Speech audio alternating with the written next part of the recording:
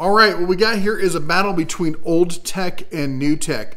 We got what I would consider to be a Gen 4, maybe some people might say Gen 3.5 battery station here in the DJI, which we featured recently, it and its big brother, the 1000. This is the 500. And then we're comparing it to one of the old standbys in this, and that is the Jackery 500. And I've been long outspoken as an anti-Jackery person because I feel that they've been overpriced for what you get and that they hold on to old technology and refuse to move into the new age. Anyway, we're going to do a walk around to both of these units. Then we're going to do a teardown comparing the two. And then we're going to talk about pricing, features, specs, and all that. And what I mean about all the different generations and all that kind of stuff. So let's get into it. Now, just as a quick side-by-side, just to kind of do apples to apples, if you see the width, these are very similar boxes. Of course, Jackery has the obtrusive, handle on top. This has all the information, everything you need right here. We got, let's see here, we got 2 of the 120s. Okay, real quick, I want to talk about this port right here. This is the SDC Lite port. It is specific to DJI. The 500 and the 1000 both have it. And what it can do is they have a bunch of cable accessories because this is dual in and out. It's DC. It bypasses the inverter, and what that does is that gives you direct power to the battery bank, so you have no loss with the inverter. And here's some of the stuff you can use it on. You can get the power outlet adapter, so you can charge your unit directly from your car's cigarette port, your power outlet, as they call it these days.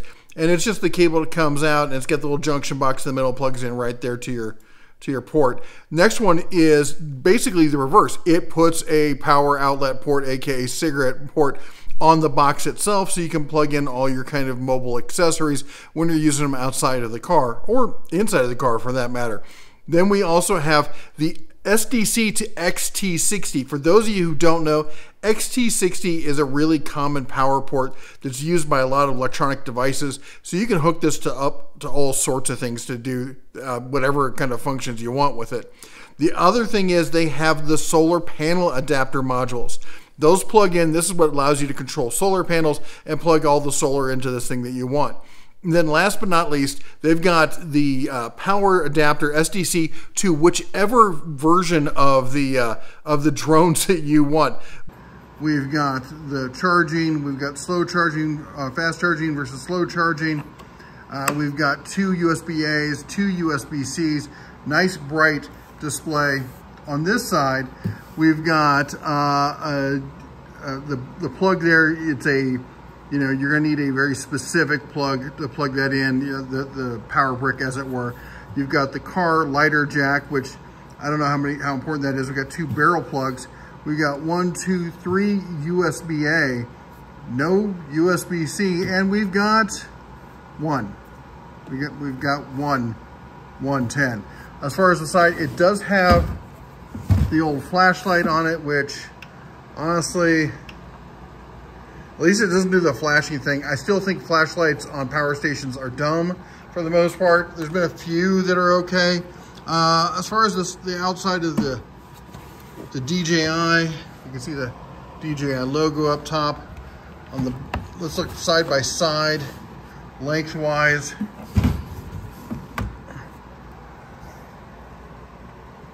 They've kind of sloped the back of this so it really doesn't, the handle doesn't stand out nearly as much, and it gives you a nice flat top to work with. Whereas of course the Jackery has this, which I've said many, many times. I feel this is a deal breaker for many of these units, but they're still doing it. And then, the rear of this unit, very simple air intake right there. And then on the Jackery, those air intakes are on the side. All right, teardown on the Jackery is really simple. You just have to remove the 2 side vent covers. They have Allen screws. Actually, you know what? They should be bolts, but they're screw threads, which is odd.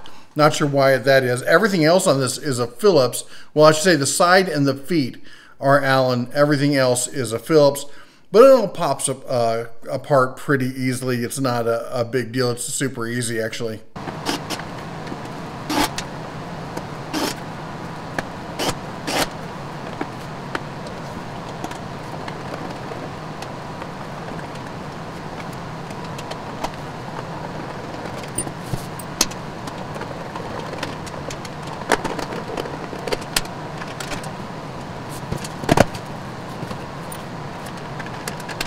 Then all that's left here is to deface the bottom sticker.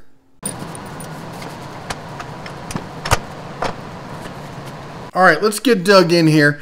The fan is the first thing we want to talk about because that's where the majority of noise comes from. And as you can see here, it's not even resting up against its cushion. It's just attached directly to the frame. Yes, the cushion here will prevent it from like some impacts and stuff, but it's not going to help with noise reduction. And I always feel the best way to keep something from, hitting something is to mount it firmly, and it doesn't feel like it's mounted firmly. Here we can see the board itself. It's not a badly designed board. It's not like you don't look at this board and go, wow, a lot of engineering went into this. It feels a lot like, hey, let's stick as much stuff as we can here wherever it goes, and that's where it goes. As far as the battery, it's just sitting right on the batteries here. There's not like the foam here. I call it foam. Like technically it's foam paper. There's not much to it. It's really just a battery holder on top, a battery holder on the bottom. As to the batteries, I'll give you a close-up here. I couldn't figure out who makes these. They just came up as generic in my search. Maybe if you've got more information, you can put it down below in the comments. That would help out. But they're basic 18650s, as I can tell. Nothing to write home about here. Again, kind of like the rest of the box. There's the back side of the display. We got, I said, look, we got a little bit of engineering going on here. We got some of the goop placed here and there. In strategic areas, it's not terrible. I mean, look at the sheen on this board. Clearly there's a, I think it's called a conformal coating on the board here to protect it some. But again, there isn't a situation where it doesn't feel like it was specifically designed for this use case. It feels more like, hey, here's what we can plug in and we can make work. Now let's compare this to the DJI. How's that? Oh my gosh. And look at all that material. They are protecting this board like nobody's business. Oh my gosh. And look at the back on the front of it there. That is intense. Here down here we can see the cells. And I'm not going to dig into the cells. I'm not trying to zap this thing. I just wanted to see what was on the board. That's a lot of protection there. If you've seen some of the other stuff I've taken apart, when you look at something like this, they're serious about this. Custom boards on this. This is not something they OEM from someone else. Let's get up close in here so you can see the construction that we're talking about.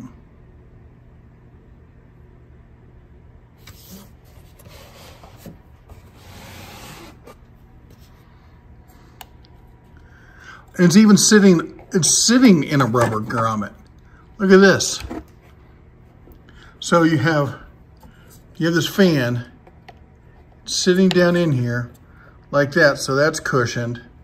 And then it's got this little rubber hat that sits on it like that. And then it's got this plate that sits on top of it. That's why, sound-wise, I haven't heard anything from these devices. They're just super quiet. All right, let's do a speed round talking about the specs. The Jackery, 5 years old, running lithium-ion batteries. They're more power dense, but they, let's see here, they have that problem of getting a little toasty and catching on fire. And the recharge cycles, I think you get 500 recharge cycles out of that box. That means you can recharge it and use it every single day for about 1.5 years. It doesn't have as many ports. A lot of the ports are kind of outdated. It has the handle on the top, which I despise. The display on this is, again, it's a 5-year-old LCD display. It looks like something that should be on my calculator rather than in a $500 electronic device. And I think I rightly categorize this as a Gen 2 power station. Now, to be clear, actually, we'll circle back around to what Jackery is doing next. Now, the DJI, I would say I could hear an argument for 3.5. I called it a Gen 4. I could hear the argument for 3.5. We'll leave it up to you. Is this a Gen 4 or Gen 3.5? The point is LFP batteries. All right, not as small, yet they managed to fit the same amount of power in the same size, if not slimmer package. It's got, I think, better engineering. It's got a way better display screen. It's got more ports. It's got ports that no one else currently has. In the recharge on the LFP batteries there, you're looking at, I believe it was 4,000 cycles. I did the math on it, and it came out to be over 10 years, like well over 10 years. That's if you discharge it every day and charge it above 80% every day for 10 years. And that's what these batteries are rated for. Now, will you get that? Maybe not. But again, same with the Jackery. They're saying 500. Maybe you get that? Maybe not. All right, LFP batteries have been around for a long time. In fact, someone told me that technology actually came out before the standard lithium ion. I don't know. Maybe you can confirm that down in the comments. So the question then is, why is Jackery selling this for $500 when DJI is selling next-gen stuff for the same price? It's not like DJI is known for their budget options, okay? Now, as I was alluding to before, Jackery does have a new version coming out. It's got a folding handle, it's got LFP batteries, it's got a better screen. It's not a great screen, it's got a better screen. It has app control just like the DJI. It's getting into it, and it's coming in at a solid Gen 3. Problem is the Gen 3 party's wrapping up, folks, and Gen 4 is launching right now. We've been showing some Gen 4 stuff that's already launched this past week. It's like Jackery showed up, and people are like, you're about a year, 2 years late here. And on top of that, they're selling them for the same price. And that's kind of something that irks me is this is $500, and Jackery has on their website the next gen version of this box for the same price. And it feels like they're trying to, and they're not clear about which ones are which. It feels like they're just hoping like, hey, they can sucker some people into paying full price for old tech. And then once it's all gone, then they'll start shouting from the heavens that, oh, this is the new LFP, this has new all that other stuff. But right now they're being kind of whisper quiet about it. If you go to the product detail page, you'll see it. But you know, any other companies like right on the front page, hey, totally updated, new battery tech, the whole 9 yards.